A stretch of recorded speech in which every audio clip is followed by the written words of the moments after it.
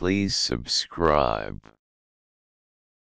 New Hyundai Tucson PHEV 2022 review. Is the award-winning Hyundai Tucson even better with plug-in hybrid power? If you're after an efficient plug-in hybrid family SUV, then you won't go far wrong with Hyundai's Tucson PHEV. However, we think that the regular hybrid model is still the better bet, because it's more affordable. Still, both cars share the same spacious and premium-feeling cabin, impressive in-car technology and refined road manners, which are heightened even further around town in this car's electric mode. Performance is fine, but the efficiency heights are even greater. Just remember to plug in to maximize fuel economy.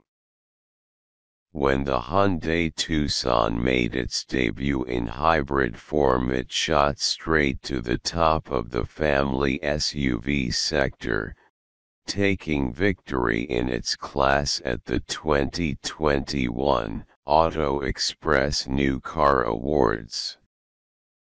This is our first taste of the plug-in hybrid model, which promises more electrification for even stronger efficiency thanks to a larger 13.8 kilowatt-hour battery that allows for a claimed pure electric range of up to 38 miles.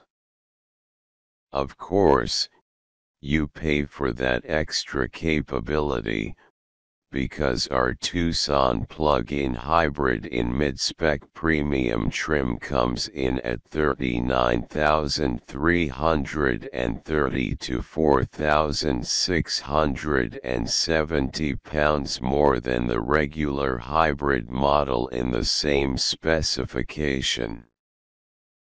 E-powertrain comprises the same 1.6-liter turbocharged four-cylinder petrol engine as the regular hybrid, but the bigger battery feeds a more powerful electric motor for a total of 261 bhp and 350 nanometers, which means 0 to 62 miles per hour in 8.6 seconds.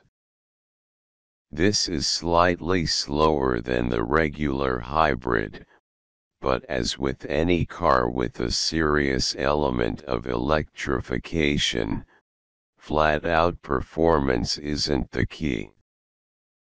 Instead, it's about the feel the electric motor adds, and with torque available instantly, the step-off acceleration from a standstill is swift in the Tucson.